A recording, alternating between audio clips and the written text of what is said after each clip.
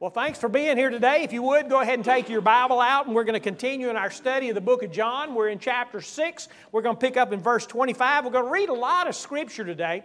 There's going to be so much theology contained in what we've got today. I can't cover everything that is in there, but I really don't think it's good to break this section of Scripture up because it's all talking about Jesus being the bread of life. So that's the main point. Today we're going to look at Jesus' words that He spoke the day after He turned the 5 loaves into 2 fishes into enough to feed the multitude, 5,000 men, probably about 20,000 people that He had fed. The miracle happened to prove that Jesus Christ is the Son of God so that everybody would know that Jesus was the Son of God. Now, the reason that Jesus is going to speak on the bread of life and call Himself the bread of life is because the bread is what the people have on their minds. For example, some of you will go out to eat. Some of you might have even gone out to eat last night to your favorite restaurant. And when you go to your favorite restaurant, the first thing they do is they come and they take your order. And when they take their order, they take your drink order. So you'll tell them you want your sweet tea or you want some Coke or Diet Coke, whatever it is that you get. And the next thing that you're waiting for them to bring out is what? The rolls. Because you know the bread is coming. And when the bread comes, you're going to take that bread out of that basket, and usually they've got some butter. They might have a knife there for you to cut the butter with and to spread it all over. Or they might have it in one of those baskets where the butter is just running down all the way. And you take that bread and you break it loose and you dip it down and you do something like this. Because you couldn't wait to digest. You couldn't wait to get your hands on that bread because you thought after you had to wait in that line for 2 hours out front when they said it'd be 15 minutes, you thought that you were literally going to starve to death before you got in there. But when that bread came, you were so happy to have that bread. Kind of have that thought in your head when we're looking at this message today that Jesus Christ is not literally a piece of bread, but He is the thing, He is the one who sustains us, not only spiritually, but He sustains us physically in our lives. Now, there's these 2 events that have happened. One is that Jesus has fed the 5,000 men and their families, about 20,000 people. But also remember the message that was right before that. He spoke to the Pharisees and He told them there were going to be 4 resurrections. You remember that? The first resurrection was when we come to know Jesus Christ as our Lord and Savior. There's a spiritual resurrection that takes place inside of us. Jesus made mention of that. The next He said there's also a resurrection going to be whenever He dies on the cross. They're going to place Him in the tomb, and on the 3rd day He's going to rise from the grave. So He talked about those 2 resurrections. And then He says there's going to be 2 more resurrections after that. There's going to be the resurrection where the dead in Christ rise, which is when you and I die and we're placed in the ground. There's coming a day when Jesus Christ, when He returns, our bodies will be brought up from the ground, or our ashes from wherever they are all over the world will be brought back together and put into a supernatural form and created a new body. We talked about that. And then we also talked about that after that resurrection, after a period of time, there'll be a 4th resurrection when all of the dead will be raised. And it'll be the dead being raised so that they can be judged. And what the Pharisees were so mad about was Jesus alluded to the fact that they were probably going to be in the 4th resurrection because they didn't accept who He was. Now remember, all of this is happening within just a couple of days of each other. Jesus leaves the area where the Pharisees were and the Sadducees and the people He was talking to. He crosses the Sea of Galilee. He goes over there. He feeds the multitudes. And He turns right around and He comes back in here again. So these people are still mad. Just out of curiosity, has anybody ever been in here? Has anybody in here ever been so mad you were mad for more than a day?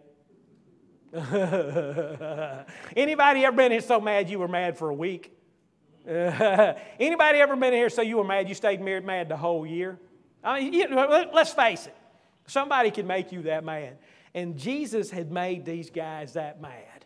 So when they're coming back, they've still got that. They're so mad at Jesus when He stands up and starts speaking, they're not listening to what Jesus is saying because they're still thinking about what it is that they're mad about. And if you've ever been in that situation, would you just say amen? Amen. I know I have.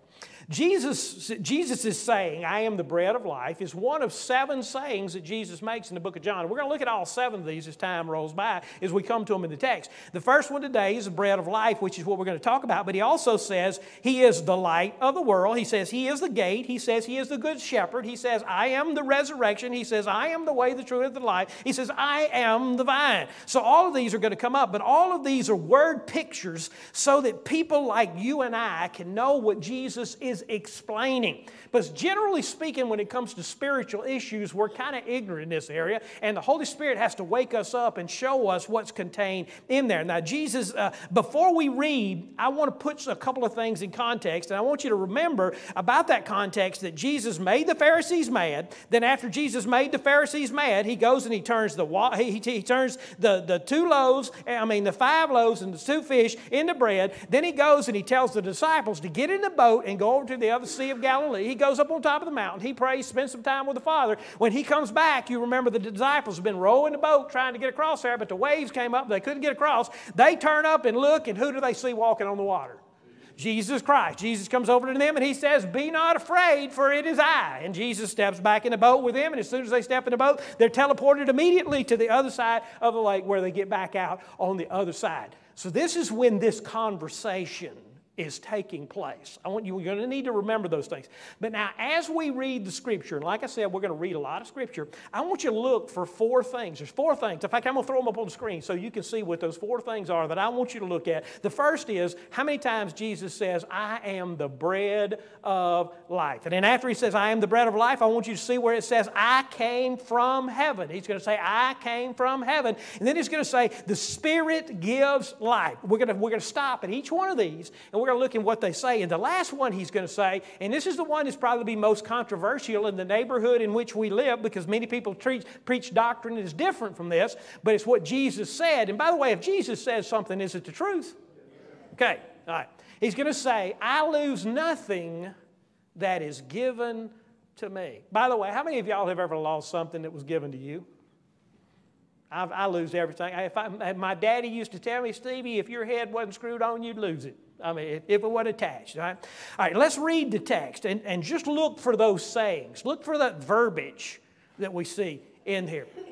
And we're going to pick up in, which verse did I say we was going to pick up on? We're going to pick up on verse 25. Yeah, 625. Whoop. Picking up in verse 25 where it says, and when they found him on the other side of the sea, they said to him, Rabbi, when did you come here? And Jesus answered them, truly, truly, I say to you, you're seeking me not because you saw signs, but because you ate your fill of the loaves. Okay, the only reason you're following me is you got some free bread yesterday. It was real good, and you want to come back and get you some more free bread. Let's just be honest. He's telling them that's why they came.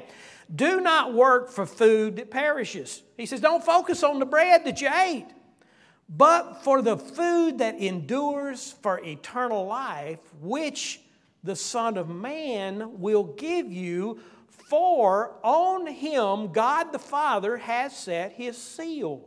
Then they said to him, what must we do to be doing the works of God?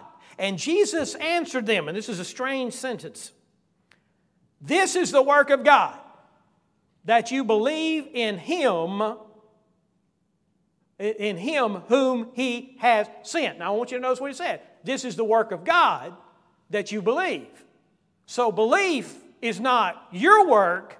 Belief is the work of God, according to the text, right? So whose works is it that is saving us when we believe?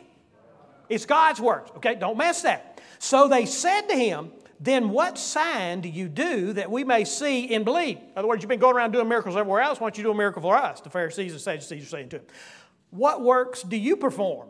Our fathers ate the manna in the wilderness, as it is written, He gave them bread from heaven to eat. In other words, what they're alluding to is Moses produced manna to prove who he was. We want you to produce bread right now so we can know that you are who you say you are. Picking back up to verse 32.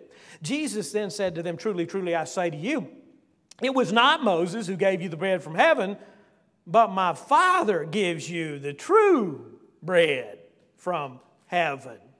And for For the bread of God is he who comes down from heaven. He's going to say this 7 times, by the way. And gives life to the word. They said to him, Sir, give us this bread always.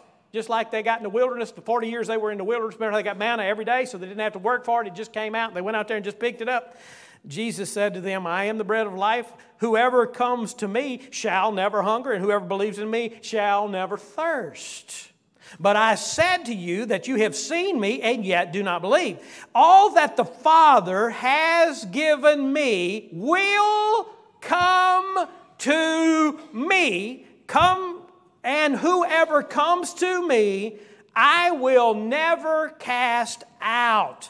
For I have come down from heaven, not to do my own will, but the will of him who sent me. And this is the will of him who sent me, that I should lose nothing of all that he has given me, but rise it up on the last day. So he's talking about the people that are going to come for the bread. He's not going to lose any of them. Verse 40, for this is the will of my Father, that everyone who looks on the Son and believes in him should have eternal life, and I will rise him up on the last day. Remember the message a couple weeks ago about the resurrections? He's still going back to those resurrections. He's talking about that again. So the Jews grumbled about him because he said, I am the bread that came down from heaven. He says, came down from heaven again. They said, is not this Jesus, the son of Joseph, whose father and mother we know?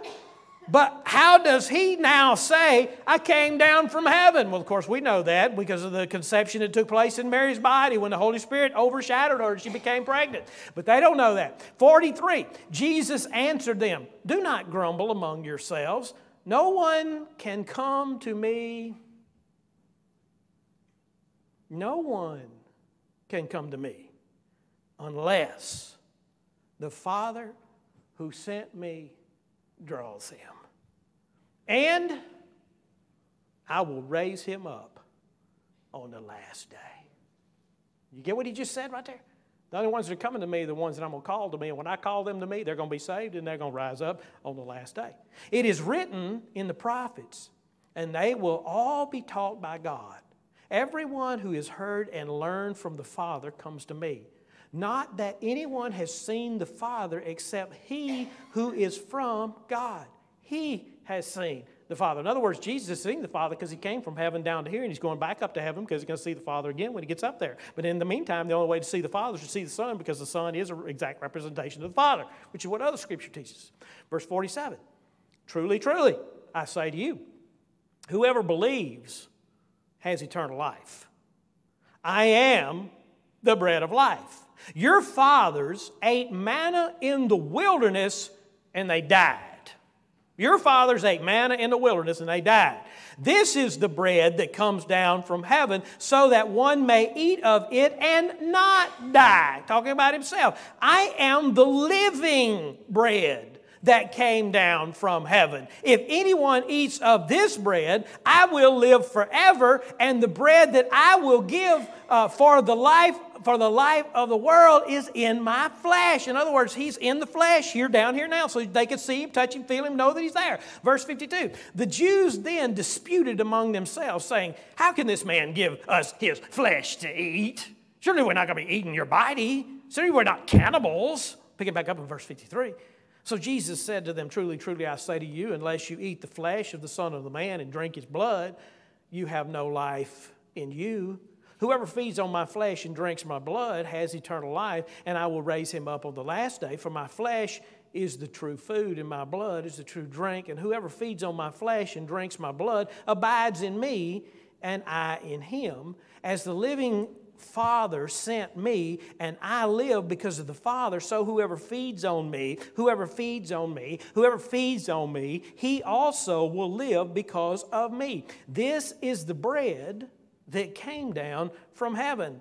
Not like the bread that the fathers ate and died. Whoever feeds on this bread, meaning Jesus himself, partaking him like we love bread, into our lives, will live forever. Verse 59, Jesus said these things in the synagogue as he taught at Capernaum. And when This messed everybody's mind up. This teaching right here, it blew their minds. And when many of the disciples heard it, they said, this is a hard saying. Who can listen to this? Who can listen to it? But Jesus, knowing in himself that his disciples were grumbling about this, he said to them, do you take offense at this? Then what if you were to see the Son of Man ascending to where he was before? And by the way, do the disciples see Jesus ascend to where he was before? Acts chapter 1. It is the Spirit who gives life. The flesh is no help at all. The words that I have spoken to you are spirit and life. Spirit and life. But there are some of you who do not believe. For Jesus knew from the beginning who those were who did not believe and who it was who would betray him. In other words, he knew there would be some false people come in along the way. Verse 65. And he said, this is why I told you, no one can come to me unless it is granted him by the Father. And after this, many of his disciples turned back and they no longer walked with him. They didn't like what he said. So Jesus said to the 12, do you want to go away as well? And Simon Peter answered, Lord, to whom shall we go? You have the words of eternal life. And we have believed and have come to know that you are the Holy One of God. And Jesus answered, did I not choose you? Did I not choose you, the 12? And yet, one of you is a devil. And he spoke of Judas, the son of Simon Iscariot, for he, one of the 12, was going to betray him. And all of God's people said, wow, was there a lot of stuff in that passage right there? Sure was.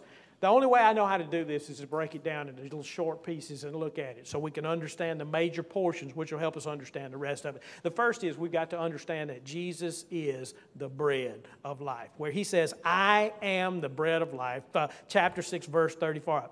Since Jesus has told the Jews that he is the prophet Moses spoke of, they want him to prove it by producing the manna. Now, one of the messages that we had a couple of weeks ago, we also talked about how Jesus took them back to the Old Testament, all the way back to the book of Deuteronomy, so that they could see that he was the one that Moses spoke of that said, from your brothers one will rise up who comes after me. And Jesus has said, I am that prophet. So the logical response by the Pharisees, the Sadducees, and the Jewish people who've got this all figured out, they're saying, okay, if you are this prophet that Moses spoke of, that means you'll be able to do the things that Moses did. And Moses spoke to God, and the manna fell down from the sky. So the Pharisees, the Sadducees, the Jewish leaders are sitting there saying, well, if you'll just produce us some manna from heaven, then that'll prove that you are the prophet, and we'll be satisfied. By the way, if Jesus had done that, they still wouldn't have been satisfied. Y'all ever known somebody who's never satisfied with something, no matter what? They wouldn't believe nothing, no matter what you told them. And even they didn't believe the truth, even when the truth was the truth, and they knew the truth was the truth, but they still wouldn't believe it. Okay? All right. This is what we're talking about to Jesus. But Jesus knows that. Jesus straightens them back out. He goes back to the Scripture and he says, hey guys, if you'll go back and read your Scriptures again, you'll find out that Moses didn't produce the manna, but that God sent the bread. And by the way, since you now know that God sent the bread, you need to know again that God sent the bread again, and I am the bread of life. And it just ticks the Jews off that much more. You see, Moses didn't give you the manna, Jesus says to them, but God is the one who gave to. And he says, I am the bread that has come to you. Truly, truly, it was not Moses who gave you the bread from heaven, but my Father who gave you the true bread from heaven. He's speaking of himself. For the bread of God is he who comes down from heaven and gives life into the world. Just like we're sustained by the word, by the bread, the food, and the things that we eat, Jesus is the one who sustains us here on life, because he is actually the one who provides us with the food that we eat. And Jesus, now listen. How many of y'all have heard this statement before in your lifetime? It says, seeing is believing. Y'all heard that? Just let me check and see. How many of you have actually heard it? Seeing is believing. I don't think it's the truth. It's definitely not the truth when it comes to Jesus Christ. Because people can see that Jesus Christ truly is walking among them, and they know these things that He's teaching, and they're seeing the signs, which are the miracles that are proving that Jesus really is who He says that He is. All right? He's doing these miracles to express that He is the Son of God. And if they can truly see that, then they'll see Jesus. They can believe that He's their Son, that He's the Son of God, but they still don't have eternal life because they won't yield their lives to Him. And Paul comes back later on and he tells us to be saved. It's not just believing that Jesus is the Savior. In fact, the Scripture says when you believe that Jesus Christ is, anybody remember what the next word in Romans says? Lord. So when you say Lord, you believe that He is the master and the one who tells you what to do. So there is some surrender that goes on here. All right, for Jesus, seeing Jesus is not believing. Listen to this. Receiving Jesus is believing in the form of the Holy Spirit. Jesus said to them, I am the bread of life, and whoever comes to me shall not hunger, and whoever believes in me shall never thirst. Now, how many of you believe that Jesus is the Son of God? You've given your heart and your life to Jesus Christ, follow Him. Okay, so is Jesus speaking literally that on the day that you got saved, you would never physically get hungry again? Now, you know that to be a fact, right? Because some of y'all's stomachs are probably growling right now while I'm preaching. All right? Chances are it's going to happen. So what He's talking about spiritually. He's talking about who we are on the inside. And whoever believes in Him shall never thirst. But I say to you that you have seen me, and yet you do not believe. So that means you can go and join all the churches you want to. You can go and be baptized all the times you want to. But if you don't see Jesus as the Lord, as the bread that came from heaven that gives us eternal life, that you must yield your life to Him, that's evidence that the work of God is not in you, right? If the work of God is in you, you will follow Him. So as you follow Him, if the work of God is in you, it's because God is working in you, because salvation is the work of God, which is believing in Him, which is believing unto a changed life. Now, you can rebel. I understand that you can rebel, but God will always draw you back. He'll give you a season to let you go. And if you don't come back, He'll kill you and take you to be at home with Him. But He's calling you to come for Him. Jesus is not the manna. Manna feeds the physical. Jesus is the bread that feeds and sustains and brings life to us. Verse 58, this is the bread that came down from heaven, not the bread that the fathers ate, not like manna. They ate the manna and they died. Whoever feeds on this bread will live forever. Now, eating the physical bread of Jesus Christ doesn't cause your body to live forever. Right? This is why He's not talking about the Lord's Supper right here. He's not talking about eating the body of Christ, which is a symbol to us. This is an illustration He's using so that the people who came across the boat with Him are hearing all about the feeding and the bread, and they're following, chasing around so they can get the bread that they want to have. He's saying this is a spiritual thing. This is an eternal life thing. This is for what's out there. So let's look at the second thing that He said that I want to point out. I came down from heaven. He says, I came down from heaven. If you look at verse 33, verse 38, verse 41, verse 42, verse 51, verse 58. Now, remember, the book of John is full of sevens. Y'all remember me telling you that? 7 I am statements, the 7 names of Jesus Christ, all of these sevens over and over again. The reason that you need to pay attention to what the sevens are is because the sevens are the things that John and the church is trying to make sure that we understand and remember, because it's the perfect number that comes from God, the completion of everything, so that we will have this in our minds and our heart. God absolutely wants us to understand that Jesus Christ is not a man who became God, but that He is God who became a man. And there's a huge difference between that. One starts with man, the other starts with God. And we believe that Jesus is God who took on the form of man simply so that we could see Him, feel Him, touch Him, and He could die on the cross and rise from the grave to give us eternal life.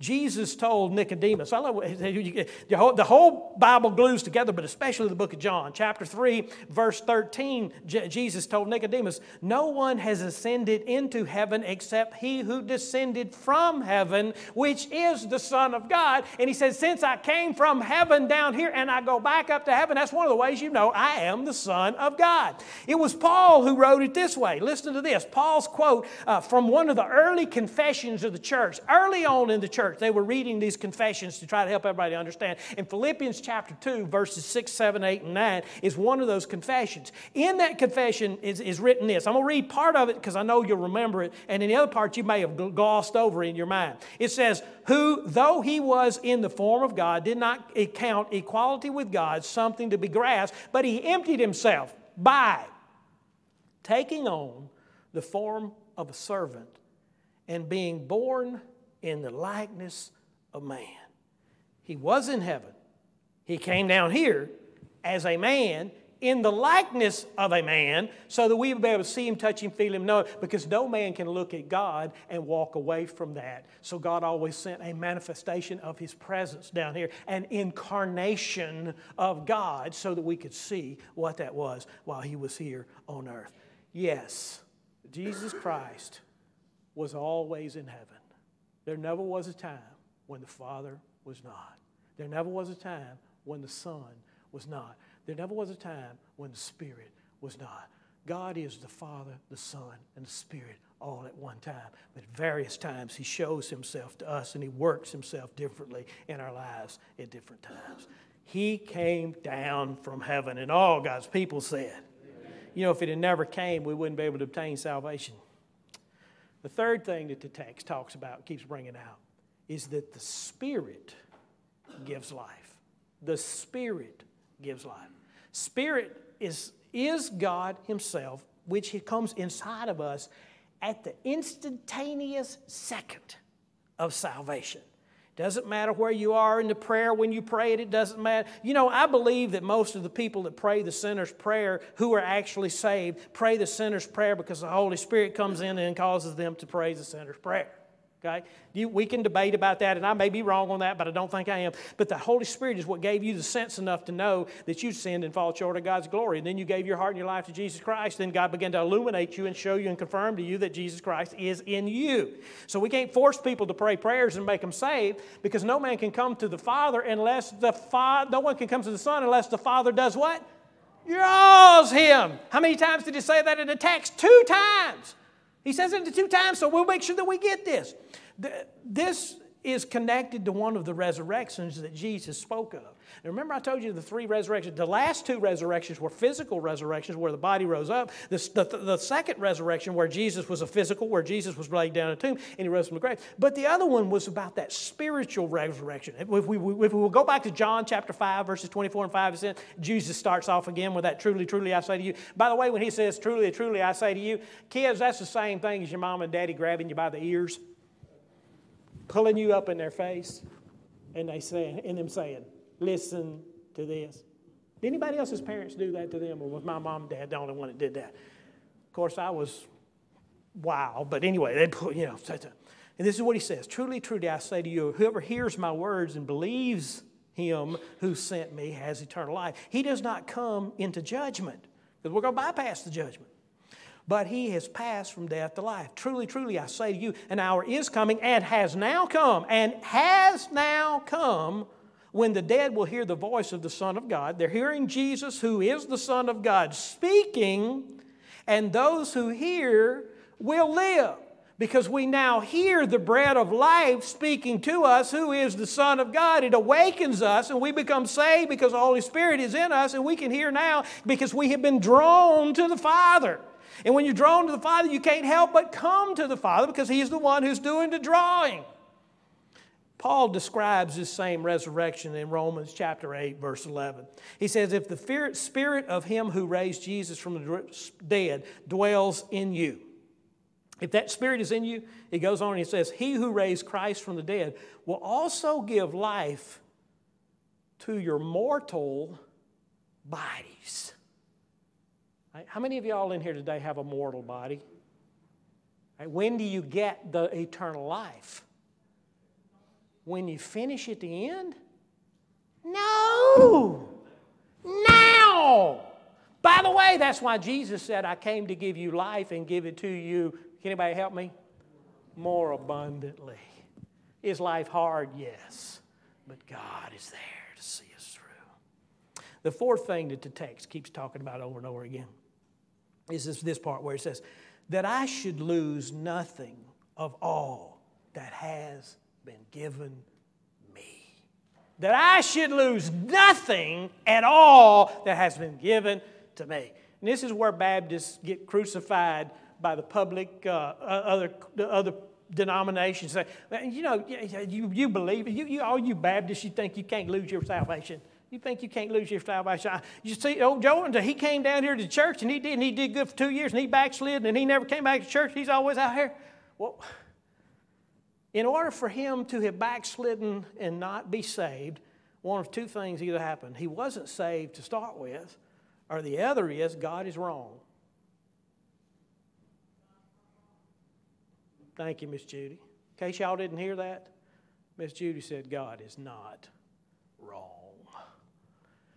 Because Jesus said, I'm not going to lose anything that the Father gives me. In our human thought, we figure we can lose anything.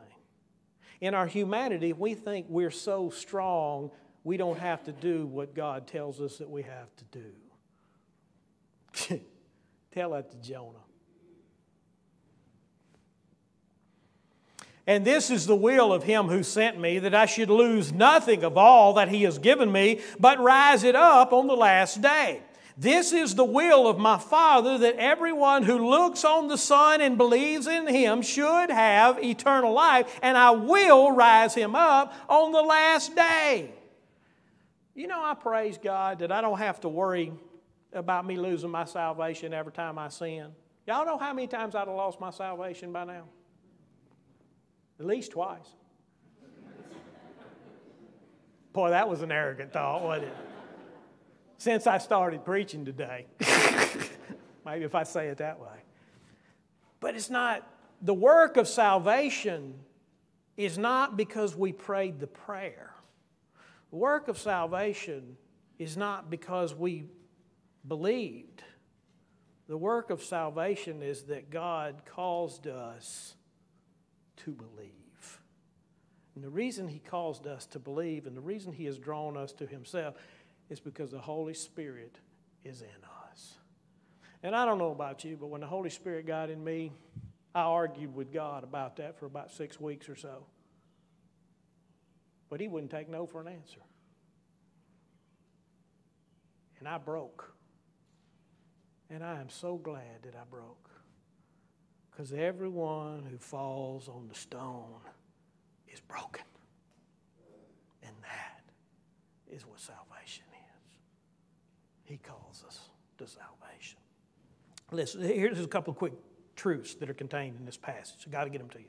Salvation is granted by the Father's discretion. Salvation is granted by the Father's discretion. And he said, this is why I told you that no one can come to me unless it is granted him by the Father. That's verse 65 down there. If you look, verse 65 says, no one can come unless it is granted him by the Father. So it's always God's work. It's always his idea. It's he that initiates the process inside of us. The second thing he says, salvation is the work of God, not of man. The work that he spoke of was our work of believing. Our believing is there because the Holy Spirit is in us and it calls us to believe because it's God's work that is doing that. Jesus answered them, this is the work of God that you believe. This is the work of God that you believe in him who has sent him. Verse 29. And then God draws people to Jesus for salvation, which is John 6:44, where he says, no one can come to me unless the Father who sent me draws him to him. Okay. These are the facts contained in the Scriptures, but I must proceed. I know my time is out. Has the Spirit, I'm going to close with this question. Has the Spirit given you life? Now, how do I know if the Spirit gave me life or not? I want to go back all the way to the Old Testament. Because in the Old Testament, Jeremiah speaks a word God has given Jeremiah a word to speak. And this is the word that Jeremiah says to him.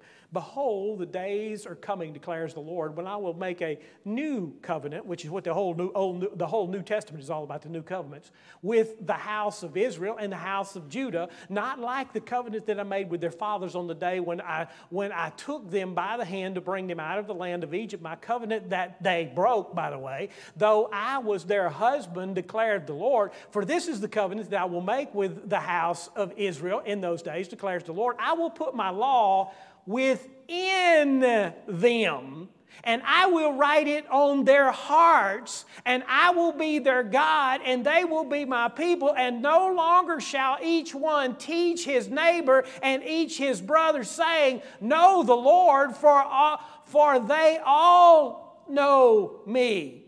From the least to the greatest, declares the Lord. For I will forgive their iniquities, and I will remember their sins no more. You believe because the Spirit is in you to cause you to believe, since you become who you're supposed to become in Christ Jesus.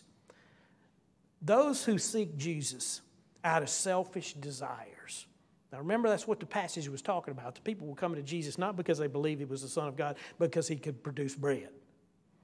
Those who seek Jesus out of selfish desire, like the people who were following Jesus for the bread, will fall away because the Spirit has not given them life. Okay? A lot of people come to the church because they're embarrassed. A lot of people come to the church because they want God to do something for them. They want something out of God. If I just go to God and I do certain kind of work, surely He'll do this thing which I'm asking Him to do. Nothing could be further from the truth on what salvation is. God doesn't do miracles so that we can have miracles performed in our lives. God does miracles to confirm that He is the God He says He is, and that Jesus Christ is the Son of God that He sent. And after this, many of the disciples turned back, and they no longer walked with Him. Lord God in heaven,